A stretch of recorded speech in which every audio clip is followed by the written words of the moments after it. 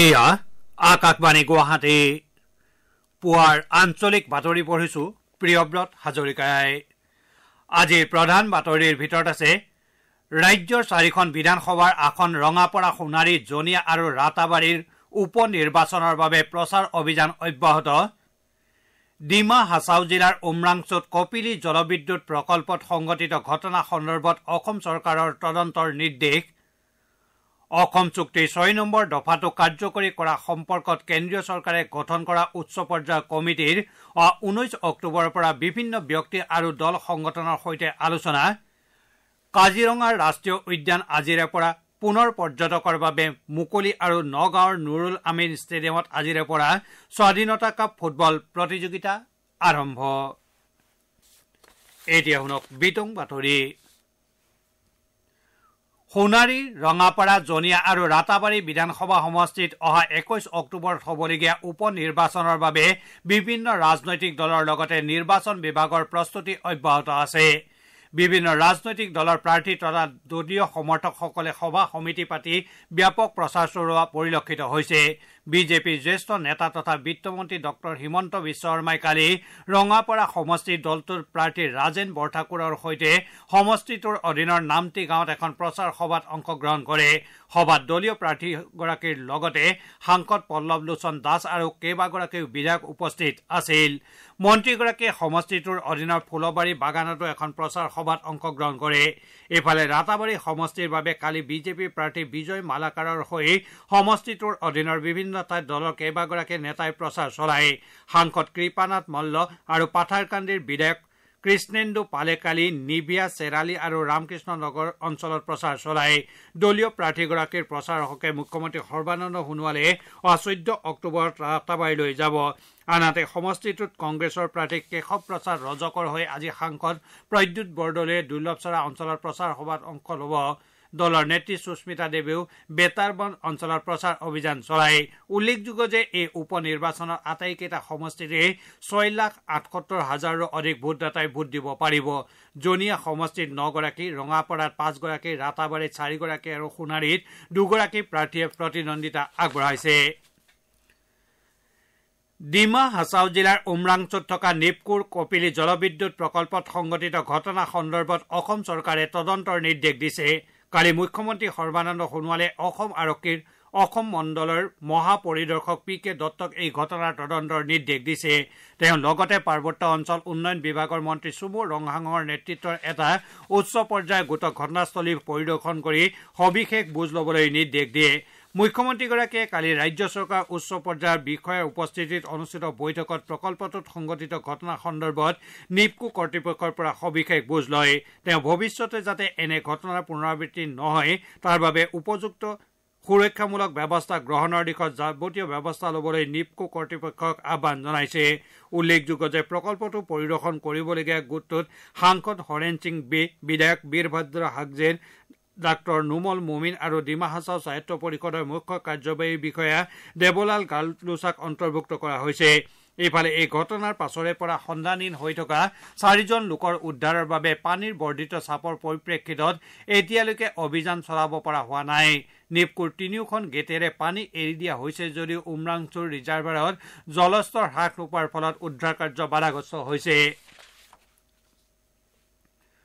অসম চুক্তিৰ 6 নম্বৰ দফা কাৰ্যকৰী কৰাৰ বিষয়ে কেন্দ্ৰীয় গৃহমন্ত্ৰী দপ্তৰে গঠন কৰা উচ্চ পৰ্যায়ৰ কমিটিখনে 19 অক্টোবৰৰ পৰা বিশিষ্ট ব্যক্তি আৰু দল সংগঠনৰ সৈতে আলোচনাত মিলিত হ'ব জানিব পৰা মতে 19 অক্টোবৰত বাতৰি কাকতৰ সম্পাদক 29 অক্টোবৰত অসম সাহিত্য সভা আৰু জনগোষ্ঠীয় সাহিত্য সভাৰ প্ৰতিনিধি 30 অক্টোবৰ আৰু 1 নৱেম্বৰত জাতীয় সংগঠন আৰু জনগোষ্ঠীয় সংগঠনৰ সৈতে তথা 2 নৱেম্বৰত সকলো ৰাজনৈতিক দলৰ প্ৰতিনিধিৰ সৈতে আলোচনা হ'ব উল্লেখযোগ্য যে কমিটিয়ে ইয়াৰ পূৰ্বে অসমৰ নাগৰিক আৰু দল সংগঠনৰ এই সন্দৰ্ভত পৰামৰ্শ বিচাৰিছিল আপোনালোকে বাতৰি শুনিছে আকাশবাণী গুৱাহাটী কেন্দ্ৰৰ পৰা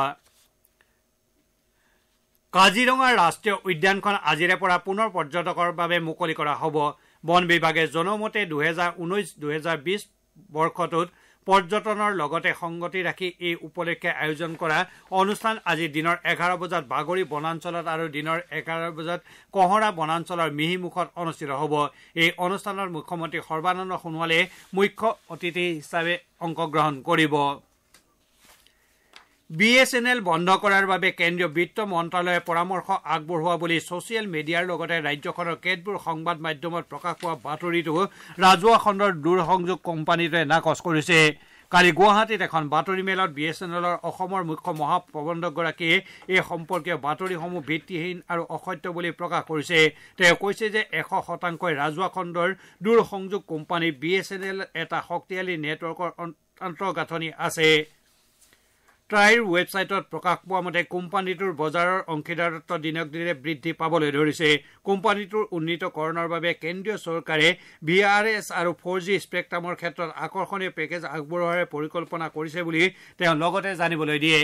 এতিয়া শুনক আজি গুৱাহাটীৰ পৰা প্ৰকাশিত কেইখনমান দৈনিক বাতৰি কাকতৰ প্ৰথম পৃষ্ঠাৰ প্ৰধান বাতৰিৰ এক চমু অৱলোকন উৎপল কুমাৰ দাসৰ পৰা। নাগৰিকত্ব আইন সংশোধনী বিধেয়ক, NRL আৰু নিপকৰ লেখীয়া প্ৰতিষ্ঠান বিক্ৰীৰ ব্যৱস্থা, বান্ধ বিৰোধী আন্দোলন প্ৰতিহত কৰাৰ উদ্দেশ্যে টাস্ক ফ'ৰ্চ গঠন আদি বিভিন্ন বাতৰিয়ে আজি গুৱাহাটীৰ পৰা প্ৰকাশিত দৈনিক বাতৰি কাকতসমূহৰ প্ৰথম পৃষ্ঠাত অগ্ৰাধিকাৰ লাভ কৰা পৰিলক্ষিত হৈছে। অসমে নামানে নাগৰিকত্ব বিধেয়ক শিৰোনামেৰে দৈনিক অসম কাকতে বিধেয়কৰ বিৰুদ্ধে প্ৰতিবাদী কাৰ্যসূচীৰ প্ৰসংগত আজিৰ প্ৰধান বাতৰি পৰিৱেশন কৰিছে। এই বাতৰিটো আন কাকতসমূহেও গুৰুত্ব সহকাৰে প্ৰকাশ কৰিছে। ৰাজ্য চৰকাৰৰ বিৰুদ্ধে নিৰ্লিপ্ততাৰ অভিযোগেৰে অসমীয়া প্ৰতিদিন কাকতত আজিৰ প্ৰধান বাতৰিৰ শিৰোনাম দিছপুৰত অস্তিত্বহীন 8 কেবিনেট উপসমিতি। গেৰুকামুখ প্ৰকল্পৰ সুৰক্ষাৰ বাবে টাস্ক ফ'ৰ্চ গঠন কৰাৰ বাতৰিটো নিয়মীয়া বাৰ্তা কাকতে প্ৰধান বাতৰি হিচাপে পৰিৱেশন কৰাৰ বিপৰীতে আমাৰ অসম কাকততো এই বাতৰি চকুত লগাকৈ প্ৰকাশ পাইছে। অনিশ্চয়তাত নগা শান্তি চুক্তি শিৰোনামেৰে আমাৰ অসম কাকতখনে আজিৰ প্ৰধান বাতৰি পৰিৱেশন কৰিছে। NRLক ব্যক্তিগত খণ্ডক গতোৱাৰ প্ৰস্তুতি, এয়া দৈনিক জনমভূমিৰ প্ৰধান বাতৰিৰ শিৰোনাম। কয়লাৰ অবৈধ সাম্ৰাজ্য প্ৰসংগ আৰু কয়লাৰ মুক্ত খননৰ বাবে কপিলী জলবিদ্যুৎ প্ৰকল্পত অঘটন সংঘটিত হোৱা বুলি দৈনিক অগ্ৰদূত আৰু অসমীয়া খবৰ কাকতখনে প্ৰধান বাতৰি পৰিৱেশন কৰিছে। কাকতসমূহৰ অন্যান্য বাতৰিৰ ভিতৰত আছে মমল্লাপুৰমত প্ৰধানমন্ত্ৰী মোদী আৰু চীনৰ ৰাষ্ট্ৰপতি জিনপিঙৰ বৈঠক, বিশিষ্ট ভাষাবিদ পণ্ডিত ডঃ পৰীক্ষিত হাজৰিকাৰ মৃত্যু, ইথিঅপিয়াৰ প্ৰধানমন্ত্ৰী এবি আহমেদলৈ শান্তিৰ নোবেল বঁটা, মুখ্য ন্যায়াধীশ ৰঞ্জন গগৈৰ বাবে কটকটীয়া নিৰাপত্তা ব্যৱস্থা, অসমৰ ছাত্ৰী মঞ্জিতা বৰুৱাৰ এদিনৰ বাবে ব্ৰিটিছ উপ উচ্চায়ুক্তৰ পদবীত কাৰ্যনিৰ্বাহ ইত্যাদি। এয়া আছিল আজি গুৱাহাটীৰ পৰা প্ৰকাশিত বাতৰি কাকতসমূহৰ প্ৰথম পৃষ্ঠাৰ বাতৰিৰ চমু অৱলোকন। পৰৱৰ্তী বাতৰি শুনক প্ৰিয়ব্ৰত হাজৰিকাৰ পৰা। ধন্যবাদ উৎপল। অৰুণাচল প্ৰদেশৰ ৰাজ্যপাল ব্ৰিগেডিয়াৰ ডঃ BD মিশ্ৰ আৰু মুখ্যমন্ত্ৰী পেমা খাণ্ডুৱে ৰাজ্যখনৰ টাৱাং জিলাৰ পৰা চুবুৰীয়া ৰাষ্ট্ৰ ভূটানৰ সৈতে পথ সংযোগৰ ওপৰত গুৰুত্ব দিছে। ডঃ মিশ্ৰ আৰু শ্ৰীখাণ্ডুৱে এই সন্দৰ্ভত কৈছে যে অৰুণাচল প্ৰদেশ আৰু ভূটানৰ মাজত সুদৃঢ় সাংস্কৃতিক যোগাযোগ আছে। দুদিনীয়া ভ্ৰমণসূচীলৈ অৰুণাচল প্ৰদেশলৈ যোৱা গুৱাহাটীত থকা ভূটানৰ কনচুলেট জেনেৰেল ফুপ চেৰিঙে ইটানগৰত তেওঁলোকক কালি সাক্ষাৎ কৰোতে ডঃ মিশ্ৰ আৰু খাণ্ডুৱে এই আহ্বান জনায়। তেওঁলোকে অৰুণাচল প্ৰদেশ আৰু ভূটানৰ দ্বিপাক্ষিক স্বাৰ্থ জড়িত বিভিন্ন বিষয় লৈ আলোচনা কৰে। আলোচনাত আন্তৰ্জাতিক সীমা সম্পৰ্কেও ঠাই পায়। অৰুণাচল প্ৰদেশ বিশেষকৈ টাৱাং জিলা আৰু ভূটানৰ মাজৰ পৰ্যটনৰ বিকাশৰ বিষয়েও এই লোকসকলৰ মাজত কালি বিতংভাৱে আলোচনা কৰা হয়। নগাঁৱৰ নুৰুল আমিন ষ্টেডিয়ামত আজিৰে পৰা স্বাধীনতা কাপ ফুটবল প্ৰতিযোগিতা আৰম্ভ হ'ব। আজিৰ উদ্বোধনী খেলখনত যোৰহাটৰ টাউন ক্লাবে বৰহামপুৰৰ 9ম অসম আৰক্ষী বাহিনী দলৰ বিৰুদ্ধে খেলিব। উদ্বোধনী খেলখন আজি সন্ধিয়া 5:30 বজাত আৰম্ভ হ'ব। বতৰ বিজ্ঞান কেন্দ্ৰই জনোৱা আগলি বতৰা অনুযায়ী অহা 24 ঘণ্টাত ৰাজ্যৰ কেতবোৰ অঞ্চলত আকাশ আংশিকভাৱে মেঘাচ্ছন্ন হৈ থাকি কোনো কোনো ঠাইত 2 এজাক বৰষুণ দিব পাৰে। এই সময়ছোৱাত অঞ্চলটোৰ তাপমাত্ৰা সৰ্বোচ্চ 31 ডিগ্ৰী আৰু সৰ্বনিম্ন 22 ডিগ্ৰী চেলছিয়াছৰ আশে পাশে থকাৰ সম্ভাৱনা আছে। বাতৰি শেষ কৰাৰ আগতে প্ৰধান বাতৰি কেইটামান থোৰতে আকৌ এবাৰ পঢ়ি দিছো।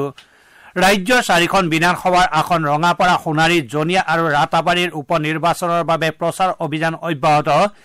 ডিমা হাছাও জিলাৰ উমৰাংচত কপিলী জলবিদ্যুৎ প্ৰকল্পত সংঘটিত ঘটনা সন্দৰ্ভত অসম চৰকাৰৰ তদন্তৰ নিৰ্দেশ। অসম চুক্তিৰ 6 নম্বৰ দফাটো কাৰ্যকৰী কৰা সম্পৰ্কত কেন্দ্ৰীয় চৰকাৰে গঠন কৰা উচ্চ পৰ্যায়ৰ কমিটিৰ অহা 19 অক্টোবৰৰ পৰা বিভিন্ন ব্যক্তি আৰু দল সংগঠনৰ সৈতে আলোচনা। কাজিৰঙা ৰাষ্ট্ৰীয় উদ্যান আজিৰে পৰা পুনৰ পৰ্যটকৰ বাবে মুকলি আৰু নগাঁৱৰ নুৰুল আমিন ষ্টেডিয়ামত আজিৰে পৰা স্বাধীনতা কাপ ফুটবল প্ৰতিযোগিতা।